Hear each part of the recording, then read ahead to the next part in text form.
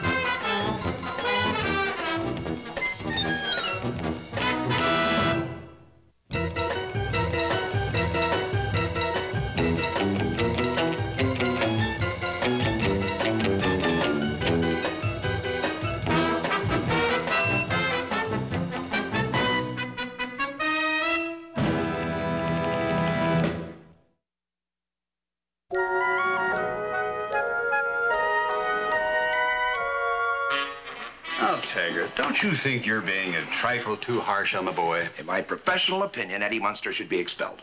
I think you're going too far, Taggart. After all, this is a grammar school. You're not a prison guard anymore. If you'd use a few more of my methods, you'd have less trouble with some of your inmates. I mean, pupils. Look, Taggart, I don't care if your brother-in-law is a member of the Board of Education. I'm running this school, not you. Now, there could be a perfectly good reason why the Munsters haven't answered my letters. That's exactly what Dillinger's principal said. All right. What do you suggest we should do about it? You leave it to me. I'm going out to their house and throw a good scare into those Munsters. Eddie, why didn't you show us these notes from your teacher? I guess I didn't want you to know that I was failing science, sir. I can't understand it. Don't you want to follow in your father's tracks? Young man, I think we're just going to have to suspend some of your privileges. No more standing in the closet. No more sleeping in Spot's cage. And from now on, every night, you're going to have to go to bed while it's still dark. Isn't that a little severe, Herman? Well, you're positively inhuman. Now, please. Young man, I'm laying down the law. You're supposed to have a project ready for the science fair. Where is it? Well, you see, it's... No excuses. I want you to start right away on that project, and I mean right now.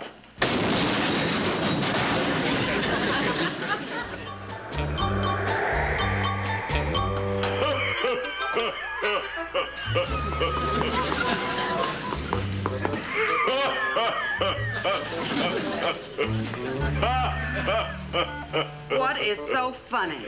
It's this joke book. Listen to this one, Lily. It'll kill you. Well, it's a little late for that, but go ahead. I just invented something to keep the inside of my car quiet. It fits right over her mouth. And if you think that one's funny, listen to this. 2 men are walking down... Why do you like to read that silly joke book? It's not silly. Besides, it's very important nowadays to have a sense of humor. Now, I even noticed it down at the parlor. During lunch, the guys are always sitting around laughing and joking. As soon as I walk over, they stop. Speaking of work, you'd better get going. You'll be late again. I guess you're right. They're starting to call me the late Herman Munster. Besides, I've got to take 2 hours off today to go down and visit Eddie's principal. By the way, where is Eddie anyway? He's still down in the laboratory working on his science project. Okay, Eddie, get the head and we'll put it on. You know, Eddie, this is turning out to be the finest robot we've ever made. Boy, I sure hope it brings my marks up when I enter in the science fair at school. I'm certain it will. We worked hard enough on it. Grandpa helped me. No, I didn't. I merely supervised. You know, Marilyn, this boy has a naturally mechanical mind. I've been trying to get away from the shop all morning, but it looks as though I won't be able to make it. We're just too busy. People are dying to get in here. I think it's because of our new layaway plan. You want me to cancel the appointment, Uncle Herman? No. The school would think we're not reliable. Ask your Aunt Lily to go. Aunt Lily's not here. She's gone to the dentist to have her teeth filed. How about Grandpa going instead? Now, you know Grandpa never goes out in the daytime. How would it be if I went? Oh, would you, dear? Oh, that would be very nice of you. I'm sorry, Marilyn. I have to go now. They're starting. That's all right, Uncle Herman. We all have to go sometime. Bye.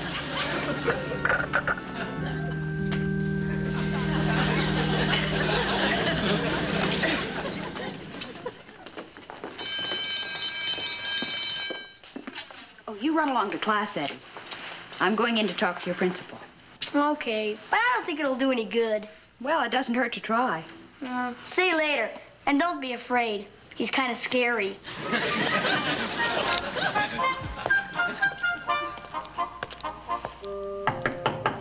Come in, please.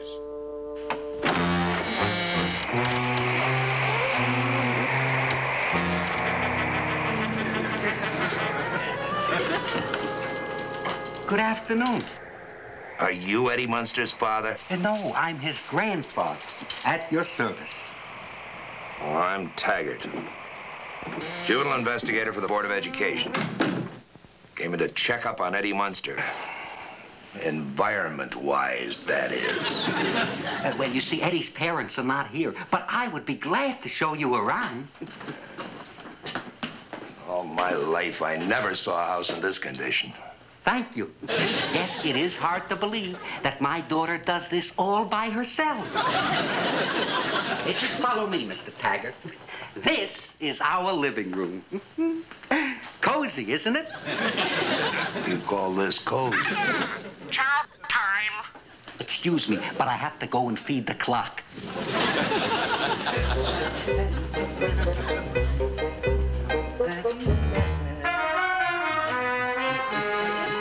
More? Nevermore. Don't worry, cutie pie. I haven't forgotten you. Excuse me. 11:30.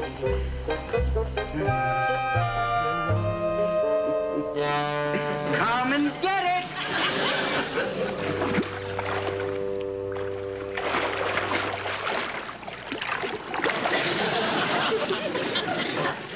There's an amazing appetite for a goldfish. Eddie was just too ashamed to show us your letters. I was beginning to think no one in your family cared. Oh, no. We were all especially disappointed to hear he was failing science. Especially?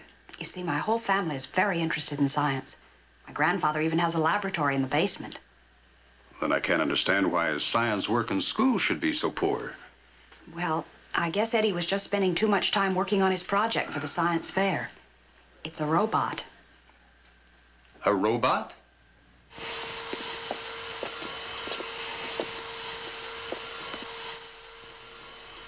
Well, what do you think? This is my laboratory, where I work on some of my experiments. What are these restraining straps for? Well, some of my experiments don't like it. Wait till you see this.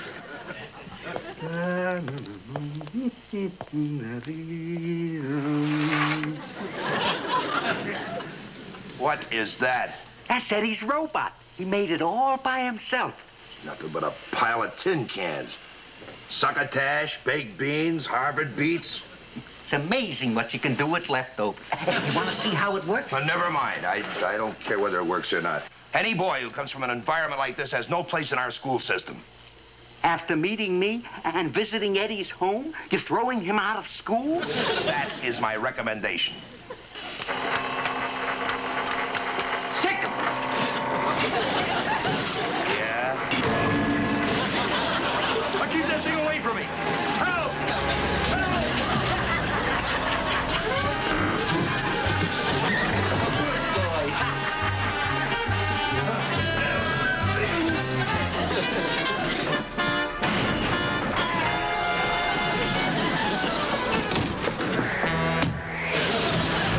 After talking with you, I feel Mr. Taggart may have been a little hasty.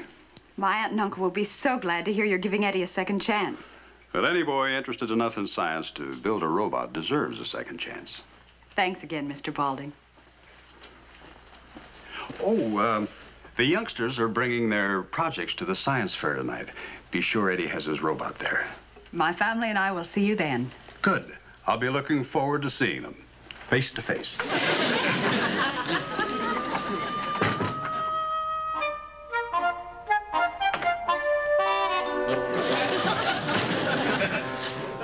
Good grief, Taggart. Don't tell me you've become a beatnik at your age. I have just come from the Munsters' house, and I was lucky to escape with my life. Any boy who comes from that background has got to be a delinquent. You should see the boy's grandfather. He looks like a fat Jack the Ripper. Taggart, this is not a reform school. We can't expel every student you don't like. There wouldn't be anyone here but the janitor. Eddie Munster is really different. Oh, nonsense. His cousin was right here in my office, and she's a charming, lovely person. And she convinced me to give the boy a second chance.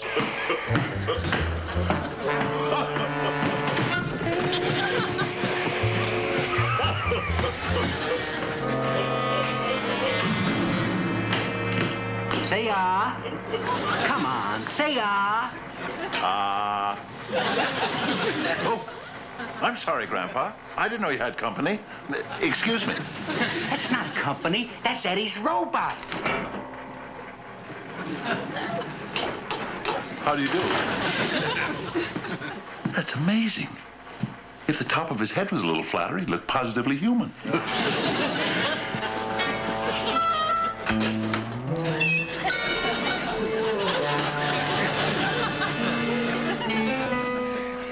I've seen that robot. It's not only a piece of junk, it's a menace to society. It's got a flat head. Now that is a sure sign of a criminal type. I'll see it for myself tonight. And Taggart, if you're lying, it's your job. You're forgetting my brother-in-law is a member of the Board of Education. I don't care if your father's the governor.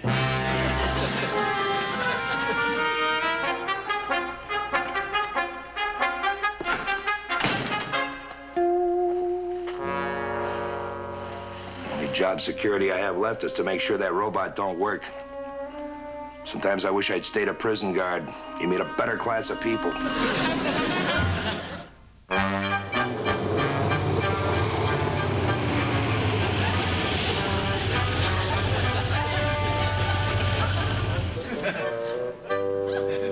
Oh, dear, they've already started. I knew we'd be late. Herman, if you hadn't spent so much time reading that joke book, we could have been here an hour ago. Sorry, dear, but you know how hard it is to put a book down in the middle of a joke. Herman, we'll take the robot backstage. You go and park the car.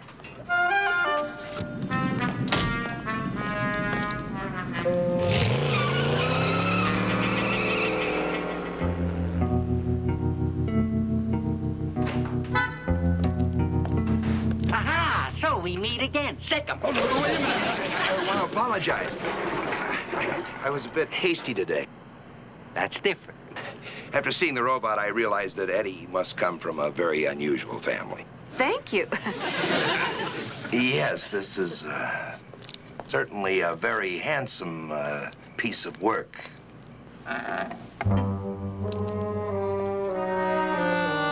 Mr. Taggart, are you attending the science fair?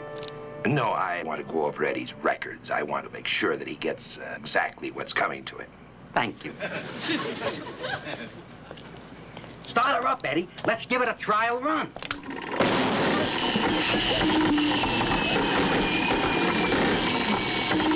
What happened? That's the first time I've ever seen a robot with indigestion.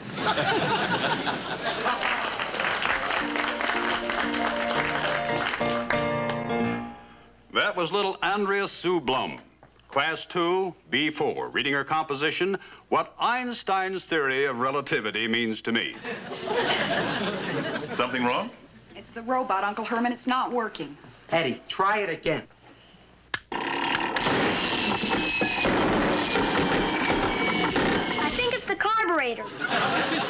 the only answer is an emergency carburetor-ectomy. Help me get this into the dressing. Next is Master Jules Daly, Class 4, A3, with his own invention, electric chopsticks.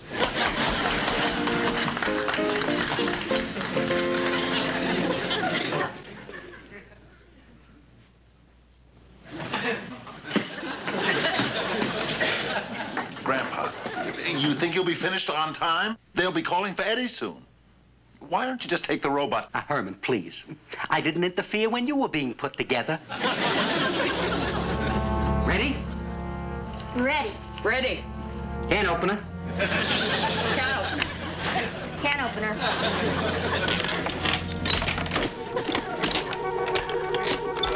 Pliers.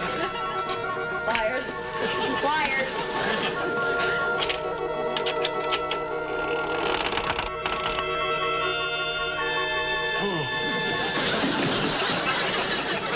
What's the matter with him?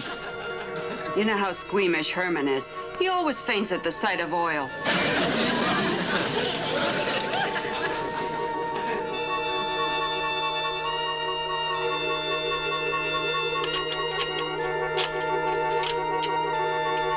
Rivet. Rivet. Rivet. Thank you, thank you. Now, the last exhibit on our science fair tonight will be a robot built by young Eddie Munster. Oh, Grandpa, they're introducing the robot right now. What'll we do? Please. I mean, these things take time. After all, I'm only flesh and blood. Somebody will just have to go out there and stall them until we're ready, like they do in those old Don Amici movies on TV. But who? Is it over yet?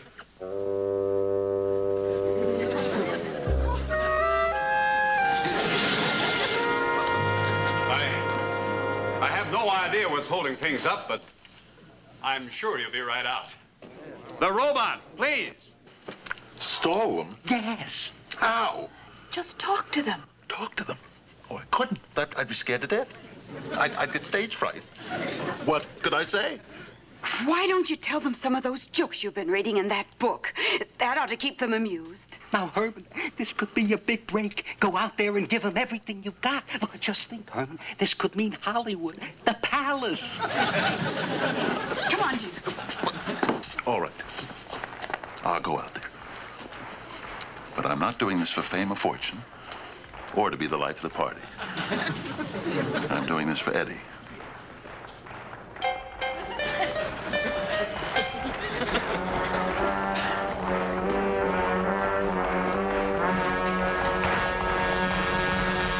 And here it is now.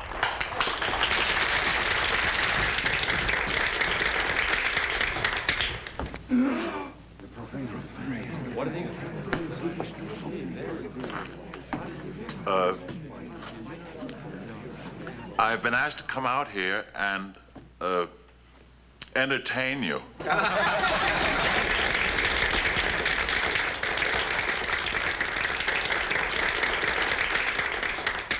Amazing. It looks almost alive.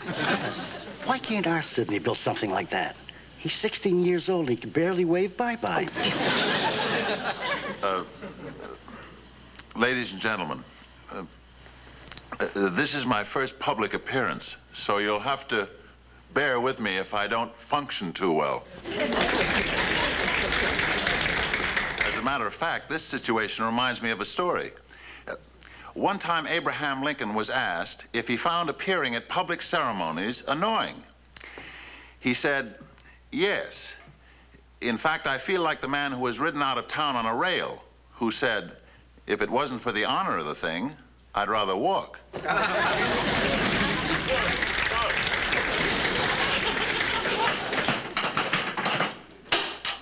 I think I found the trouble. Someone has thrown a wrench in the works. To do a thing like that. Haggard. And they even have an invention for keeping the inside of the car quiet. It fits right over her mouth.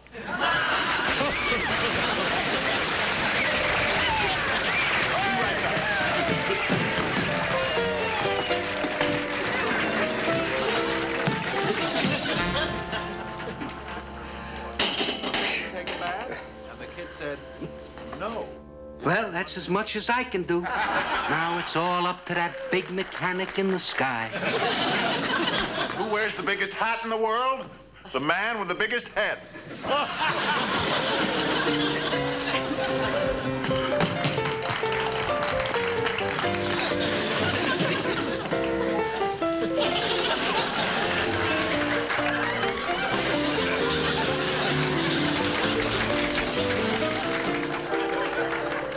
Can we bring it out now? Of course. All we have to do is get Herman off the stage. Come on. Careful, Grandpa. See?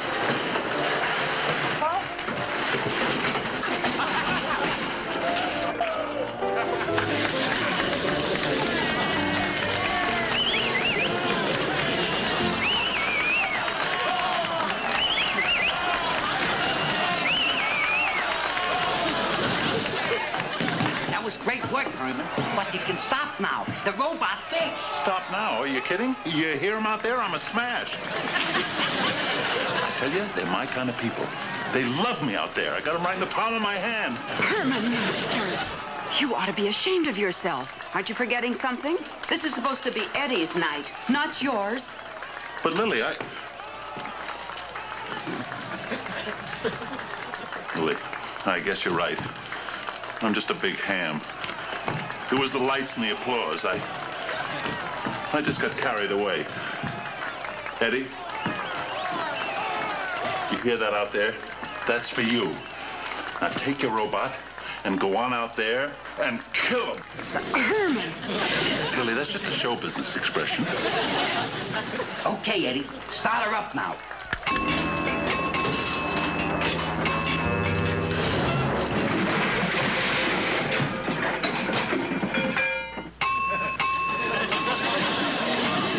Sorry, Eddie. I've let you down. It's all my fault. What am I gonna do? There's nothing to do.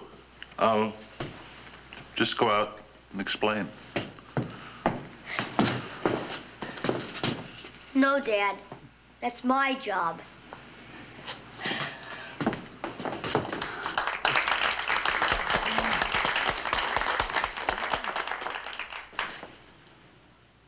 No. Eddie just informed me his robot exploded backstage. However, I think I speak for everyone here when I say the special prize should still go to Eddie Munster. Yeah. Really? Eddie tells me he doesn't deserve to win. He was helped by his grandfather. You know, I think such honesty should be rewarded. Eddie, my young friend, you're the kind of a boy we're proud to have in our school. Margaret? I think our Eddie has just become a man. And the hard way. Not like you, Herman. That's our boy.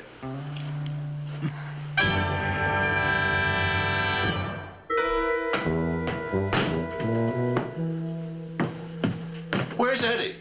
And where's my joke book? I haven't seen it. And Eddie's down in the lab. He and Grandpa are working on a new project. Another invention? It's got something to do with the robot. It's remarkable how that boy's marks have improved. He's liable to turn out just like me if he keeps his head to the grindstone. So glad to hear they sent that awful Mr. Taggart back to prison service. It's men like him who give prisons a bad name. Why does a chicken cross the road? Get on the other side. That was good, Eddie. Good. Try another one. Why do firemen wear red suspenders? To keep their heads up. Eddie will make a fortune. They say that vaudeville is dead, but you and I, we're gonna bring it back to life. Yuck, yuck, yuck.